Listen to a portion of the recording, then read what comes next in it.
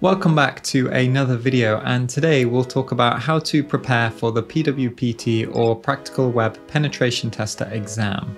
I'm going to do my best to not spoil the entire thing, but give you some insights into how best to prepare and approach the exam. If you're thinking about taking it on, or you're just curious to find out some ways to approach it, then this is the video for you. And of course, if you have questions, you can either leave them down in the comments below or swing by one of our weekly live streams. As cyber threats grow, so does the need for skilled professionals. TCM security certifications are here to elevate your skills to meet these challenges. Our courses are tailored to give you an edge with practical scenario-based exams. Step into the world of advanced cybersecurity at certifications.tcm-sec.com and make your mark. As always, if you enjoyed the video, don't forget to like and subscribe, and let's dive in. So similar to other TCM exams, you'll have a number of days to carry out a pen test on a target and then extra time to write a report. For the PWPP though, there's no debrief. So as usual, you'll log into the platform, you'll be given a VPN file to connect to the environment and then begin your pen test. And remember that the emphasis on the exam is to treat this like a pen test. It's going to require you to work through the target methodically, and your report should include low, medium, and high findings. You shouldn't skip out and just report the things that you think are high impact. But let's talk about the prerequisite knowledge. So first up, everything you need to know in the course is in the TCM courses, Practical API Hacking and Practical Web Hacking. If you go through these and complete the exercises, take notes, and absorb the material, then you're going to be well prepared to take on the exam. I've built the exam box not to catch you out, but to mimic real-world issues that I've found during pen tests that were overlooked by scanners and would require knowledge of the vulnerability and a solid testing methodology and troubleshooting skills to find. Throughout the courses, I talk about trying to understand the application behavior and how it responds to our input. And whenever you're testing a part of the application, think about what the intention of the functionality is and try to consider what vulnerabilities might be relevant and edge cases that might exist. I also want to emphasize that here, knowledge of modern web applications and technologies is definitely something to strive towards. The PWPP won't be an old PHP app vulnerable to null byte injection. Therefore, knowing about things like routing and templating engines and APIs is definitely going to help you out. A lot of this is covered in the course material, but of course, if you've never built a small modern web app before,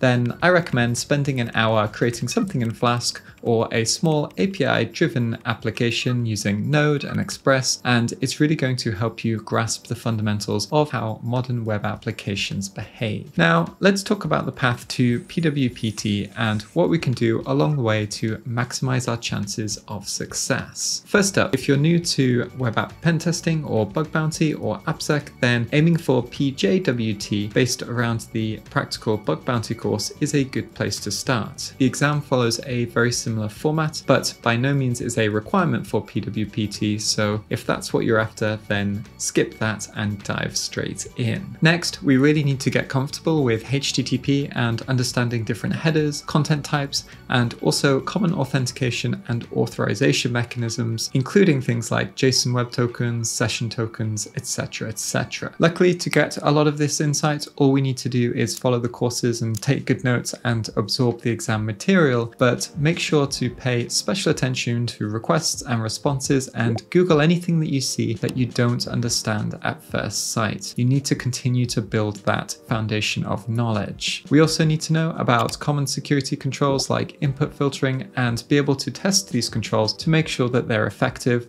or find any weaknesses. And finally, putting together a game plan for your exam. It's all well and good having detailed notes, but if you have to spend a lot of time rereading those notes or trawling through them and then creating tests and then double checking them and then going off on tangents and making sure that you didn't miss anything, you're going to be wasting a lot of time. So personally, I have checklists for different technologies like JWTs, as well as different vulnerabilities like injection attacks or XXE or race conditions, so that when I see a search box, I think, okay, my input is probably used to query the database. So I need to test for SQL or NoSQL injection. injection. My input is also reflected back to me on the page, so I need to test for cross-site scripting. And if the application is using a templating engine, then I would need to think about template injection too. For all of these attacks, I have checklists and payloads that I can use to get started with, and given the extra context that I will have gathered from testing the application, I can add or remove checks as I go. At the very least, it's going to help me identify which word lists I might want to use for fuzzing just to get started, or it's going to help me uncover and exploit full-on vulnerabilities. Once you have the fundamentals down, start to think about the impact of attacks, and what I mean by this is really thinking about how your payload is impacting the application, its users, and the administrators. And this has two major benefits. First, it helps us correctly assess if the vulnerability is actually a major issue or just a minor bug. And second, it will help you identify the potential for chaining vulnerabilities together to achieve a larger goal. So whenever you find something, even if it's just quirky behavior, think to yourself, so what? What does this really mean? What does this enable me to do? Next, we want to get into the habit of verifying our findings and documenting proof of concepts. Your POC doesn't necessarily need to be something like a standalone script that goes from nothing to rooting the box, but putting together simple instructions that other engineers can easily follow is going to be ideal, and it's going to be useful as notes for you in the future when you come across a similar issue.